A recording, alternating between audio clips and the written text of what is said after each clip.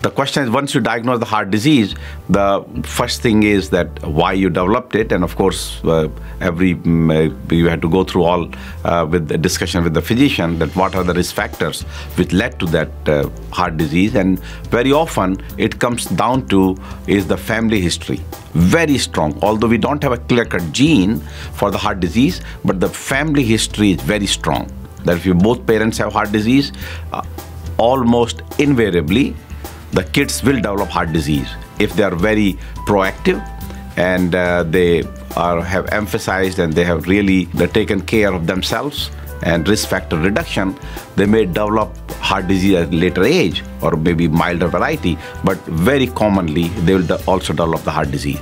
So besides going through the risk factors, then question comes, what to do?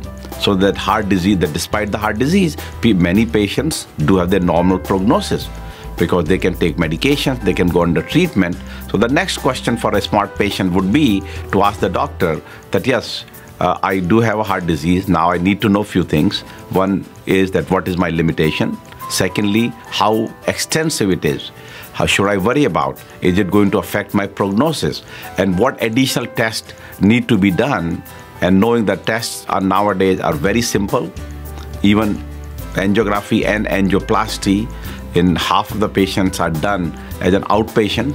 So it's such a low risk procedures, so that do not be intimidated by the invasiveness of a procedure which will make the accurate diagnosis of the heart disease. So that basically once the heart disease is diagnosed, then the next level has to be that how extensive it is and what should be done so that the prognosis remains good despite the heart disease.